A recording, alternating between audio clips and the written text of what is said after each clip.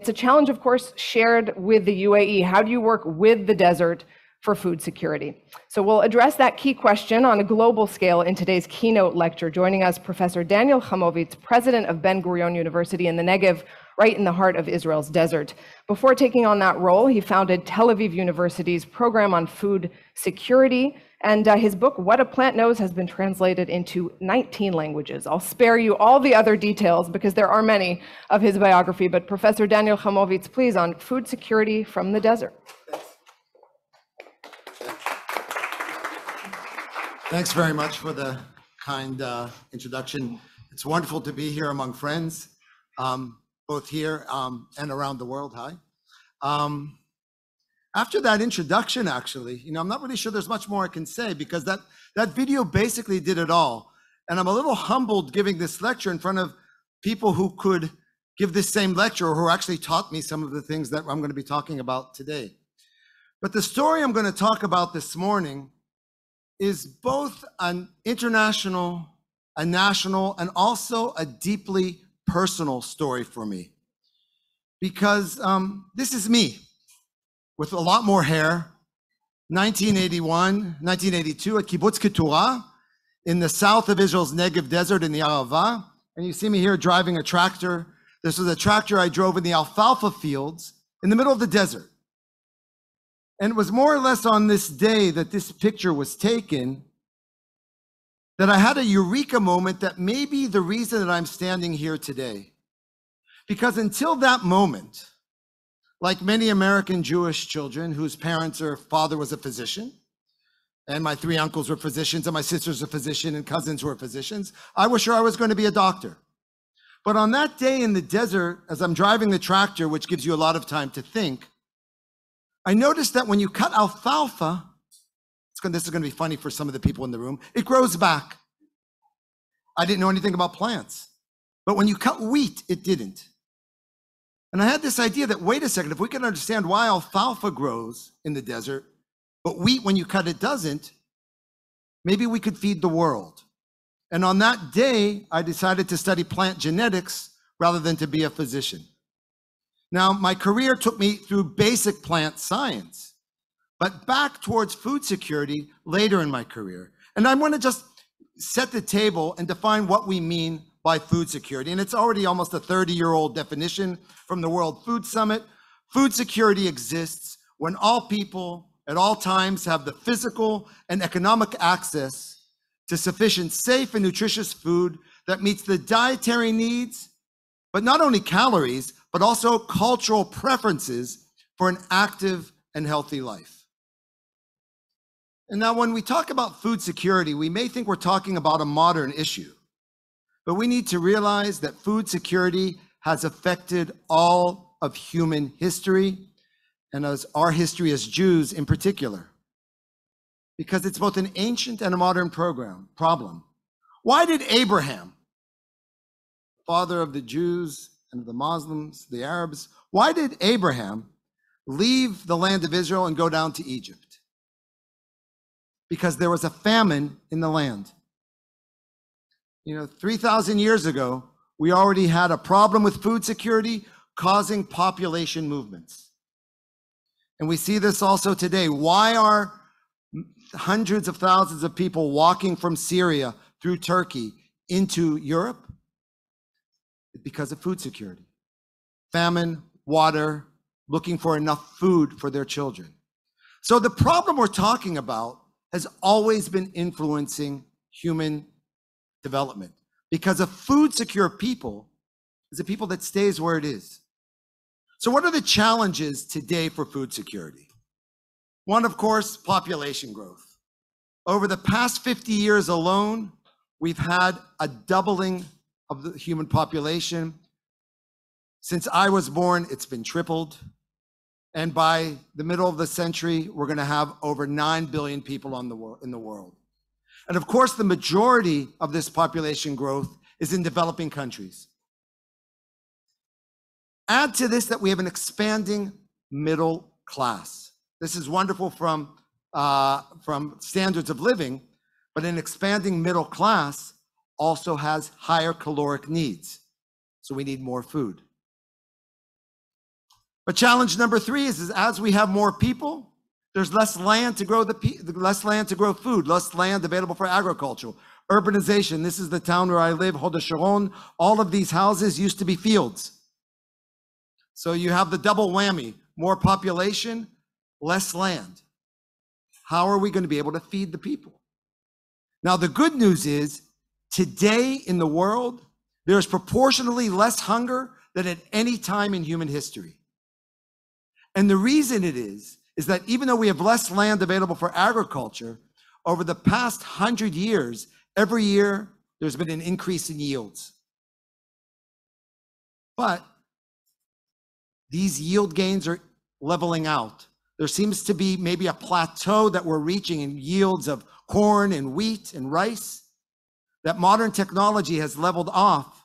And if we don't manage to increase these yields again, we're going to find ourselves in big trouble. You know, arable land is decreasing by over 100 square kilometers a year. So while 24% of the Earth's surface is arable, just in another 30 years, it might be down to about 20%. So this is a problem. We're going to need to increase yields by maybe up to 30% in the next few decades, just to maintain caloric levels that we have today. And of course, we're going to have to do this in a rapidly changing environment. And we'll be hearing a lot more about this later. We have to increase yields, how to do it with less water, less phosphates, less land.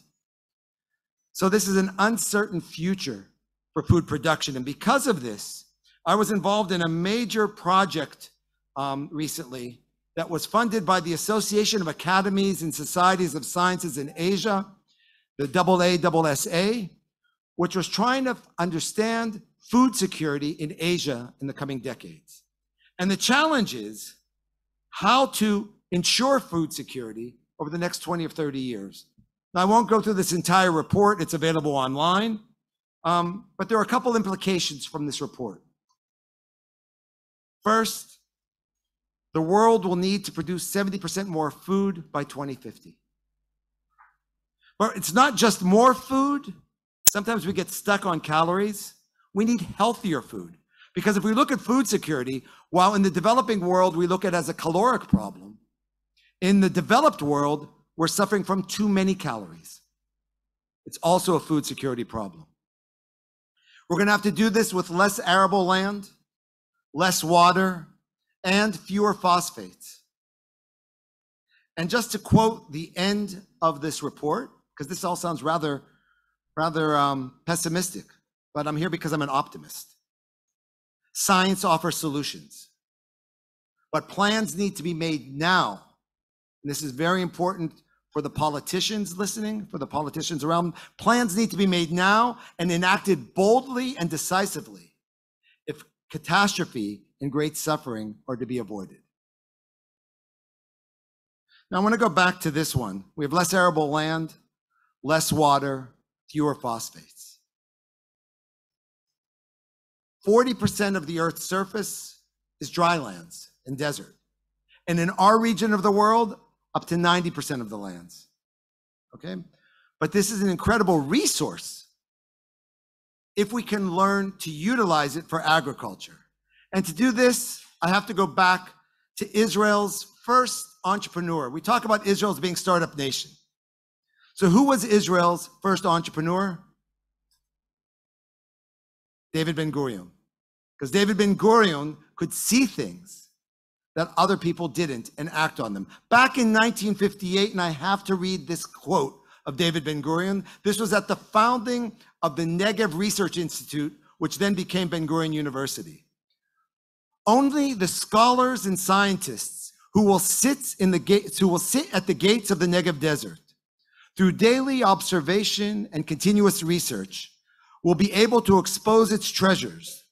They will study the blessings of the sky and sun, which shower endless treasures of energy and dew, which go to waste because we do not know how to utilize them to make the desert blossom, as we still do not know how to utilize salt water, arid soil, and the seemingly sparse vegetation.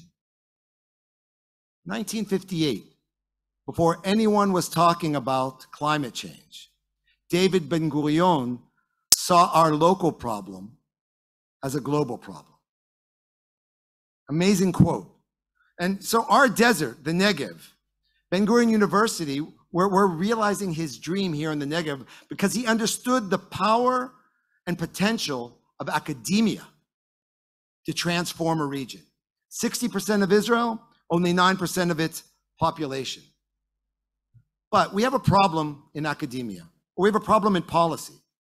Yes, we can provide answers, but it's expensive and there's a lag. If you look at all, what this graph is showing you is that between research and implementation, there can be a decades-long lag. The return is infinitely more than the investment, but you have to be able to see the long distance. You can have a 5-10-year investment that only 20 and 30 years later you see the return on, which though is still much more than was invested. So how do we get through this research lag? We can see this all the time. This is just innovations in corn breeding in the United States. It took over 20 years for hybrid maize to be adopted. It took over 30 years for modern irrigation and for modern fertilization to be adopted. Interestingly, GM corn was adopted only within 10 years, but still we have this research lag and we have to find the way of going it through. And this is where government investment is key. And so we can look at how do governments invest in research and development. At this top graph, this was Israel over the past 20 years. And we saw at the end of the 20th century, Israel had a massive increase in the amount of R&D spending as a percent of GDP. This was great.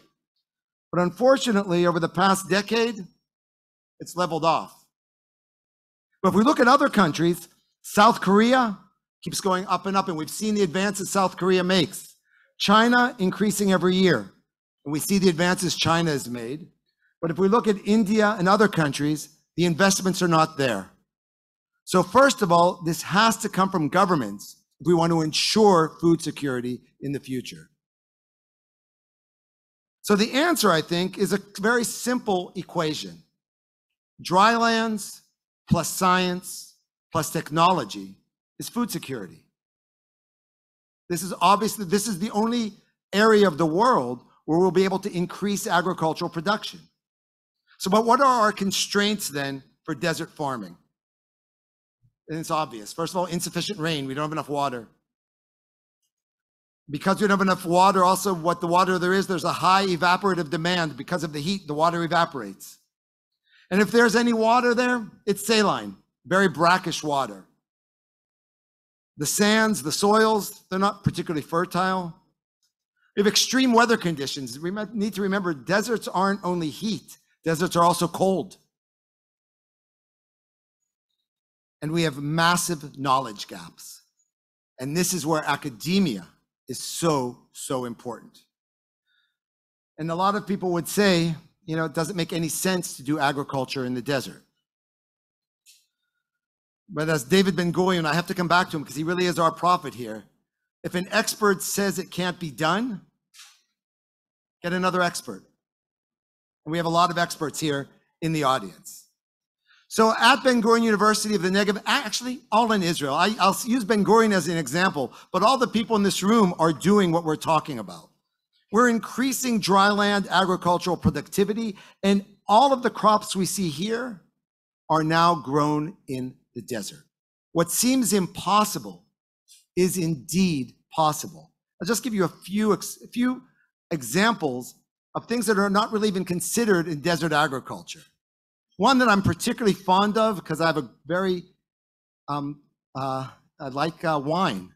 We now can grow wine in the desert Negev highlands. Grow wine, we can produce wine because of vineyards that have been studied and developed to develop a very incredibly rich strain of grape, which normally you would think that grapes are harmed by the high radiation.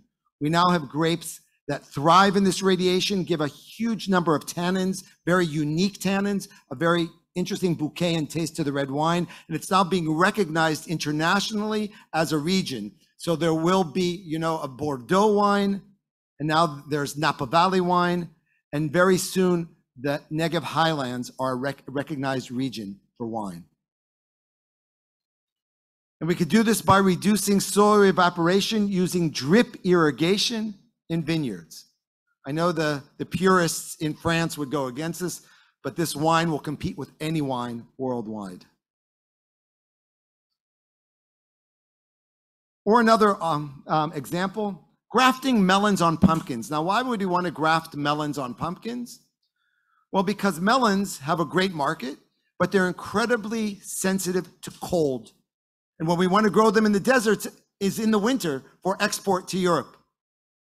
But pumpkin is resistant to cold, their rootstock. So here we have in October a grafting starting of melons on pumpkins. November, go through the end of November, they're flowering. In December, you already have fruits forming. And by the end of January, harvesting, just because of grafting of the melon on the pumpkin stalk. You know, we can also, just very simply, and people will be talking about water usage later, rainwater harvesting. There is actually a lot of water in the desert. It's just not from rain. It's from rains in other areas of Israel, flooding the desert.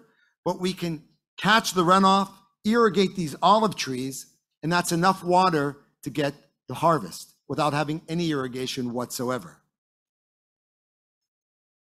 You know, developing new crops adapted to various environmental stresses. All of these crops, which are not thought of as desert crops, are now grown in the desert. So what's the connection here to food security? These aren't necessarily things that are, this is, of course, it's calories, but these are foods that are now high value crops, which can then be traded with other countries in order then to have the imports of the grains and of the proteins. Upwards of 70% of Israel's horticulture exports now come from the desert. But not only crops, we have other harvests in the desert. Microalgae thrive under high irradiated pressure, high temperatures. So you can grow algae for high value beneficial carotenoids and xanthophylls, or for high value omega-3 and omega-6 fatty acids, using algae as a new agricultural product. So what have we learned, both at Ben-Gurion University, at the Volcani Institute, in Israel in general, from 50 years of studying in the gates of the Negev, as Ben-Gurion said? First, there are no simple answers. You know, if it was so simple, everyone would be doing it. And real breakthroughs need multidisciplinary chutzpah. I think one of the things that we can export here to Dubai, to United Arab Emirates, to Morocco, to other countries in the world, is the chutzpah. To do agriculture in the desert, it takes chutzpah. It takes nerve to believe that it's possible. But if you believe it's possible, you can make that new reality. And what we once considered as local problems, how to live in our desert, how to live in our Negev, it's now a global problem. And that's why we're here at EXPO 2020. That's why the world is coming to us to learn from our experience. And partnerships are essential. Partnerships between the academia, with governments, and with industry. Without that, very little can get done. And I want to give a new example. I want to introduce to you a new institute that we have, which is called the Mirashvili Institute for Food Security in the Desert. It's a new institute in our School of Sustainability and Climate Change. This institute is a collaboration, first of all, between two existing institutes, the Zuckerberg Institute for Water Research at our Ben-Gurion campus, at our Stable Care campus, the Blaustein Institutes for Desert Research in the heart of the Negev Highlands, and the French Institute of Agriculture and Biotechnology of Drylands. Where does the Mirashvili Institute come in? Here at this juxtaposition of the two, juxtaposing water and desert agriculture in collaboration with two new Israeli companies, Watergen which is an Israeli company literally producing water from the air, or as David Ben-Gurion said, the dew that is getting wasted. And another company called Vertical Field, which is taking water from the air from WaterGen and doing vertical agriculture, very precision. They're here. Ronen is here. There you go. So I gave a great introduction. And so what we are doing is in research in how to really perfect these techniques so that vertical agriculture from water from the air can be done anywhere in the world. And as I said, this is all part of our new initiative called the School of Sustainability and Climate Change, which is taking our 50 years of experience of living in the desert and making it accessible for the world. What we have is a superdisciplinary group of over 150 outstanding scientists. I say they're outstanding, of course they are, some of them are here. And the trick here, for those in universities, is how to get people from different disciplines to work together. Because everyone will tell you, yes, sustainability and climate change are important. And then everyone will tell you, oh, I'm sustainability and climate change. If I'm an ecologist, that's sustainability and climate change. If I'm a hydrologist, oh, that's sustainability and climate change. If I'm a geologist, that's sustainability. Actually, in our School of Public Health, they say, no, sorry, we are climate change because we need to understand how human health is affected by rising temperatures. I even tell you now at Ben-Gurion University, our Department of Hebrew Literature is saying that they are sustainability and climate change. What's the connection? Cli-fi, climate fiction. If you think of all of both in fiction and nonfiction, what is the role of literature in changing people's perception of climate change? It actually may be much larger than this lecture. So this school is the magic dust, which is now influencing everything we do within the university. So it's a center of transdisciplinary academic teaching and research on the critical issues of climate change and sustainability, and understanding that it's not just a physical problem, but rather one raising a host of societal issues. And so what is the school doing? It's really trying to find real solutions to real world problems. There you have some algae being grown in the desert, solar energy, health, education, water, even air conditioning. Why are we doing this? We need to remember, we're not only doing this to feed ourselves, but there's a great quote that I just have to finish with, that hunger, it's not an issue of charity, it's an issue of justice. In Hebrew, it makes sense. It's not charity, it's tzedakah, it's justice. No mother or no father should have to go to sleep worrying where their child is going to get their next meal. Thank you very much.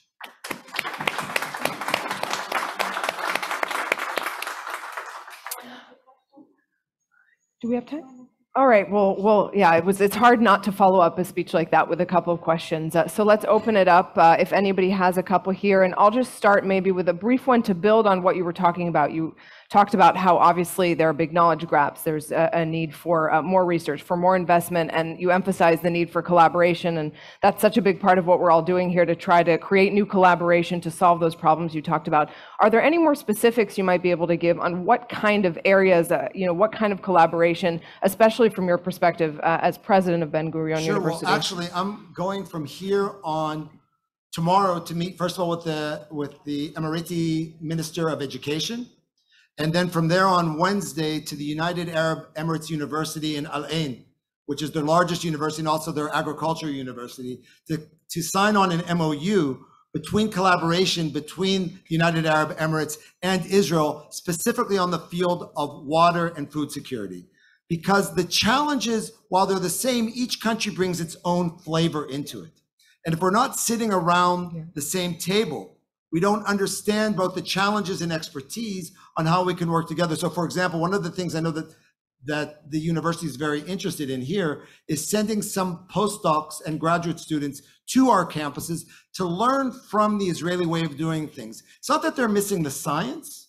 Their science is at an incredibly high level here. What they're missing is the chutzpah. They literally want to learn about the way we do innovation, the way we do entrepreneurship, and the way we think outside the box. If we could find a way of exporting that, actually, if we could find a way of selling that, we'd have no economic problems whatsoever. That's great. Any other questions before we wrap here? Go ahead. Yeah. The microphone is coming your way. Very, very nice talk. Thank Thank you. I noticed you mentioned two challenges in your talk. One of them, the reduced net gain in yield. Another is lower land availability. While this is true for developed country, I believe in developing country, there is still very, very high potential in gaining yield and improving productivity. Similarly, in Africa, there is 70% of the agricultural land that has not been used. For instance, in Morocco, the average yield of wheat is only 2 tons per hectare. And one of the challenges we have is mostly has to do with the technology transfer, which you highlighted very, very, very well, and the time it takes to transfer the technology. My question is how Israel can help in addressing some of these challenges in developing countries. I wish I had asked you to ask that question first. Are you from Morocco? Yes. So we also have a wonderful collaboration with University Mohammed VI Polytechnic, completely around these issues. And you're right that specifically in Africa, yield gains have not reached their potential. They've leveled off because of a technological problem and an adoption problem, and not as an agronomic problem. The challenge in Africa, I think, is several-fold, as you mentioned. I think one of them is going to be that Africa, as they make this jump, needs to do the agriculture much more sustainably than it has been done in the United States or China. So as modernizing, not spray and pray, but using precision agriculture from the beginning. And here, Israel, many of the people in this room have a massive responsibility for being involved in this, so that we don't take advantage of the natural resources, especially in sub-Saharan Africa, and make sure that things are done as sustainably as possible. And again, it first comes from governments and universities working together, and from there, the trickle down. Great. We'll wrap up for now with that, but we're going to have a coffee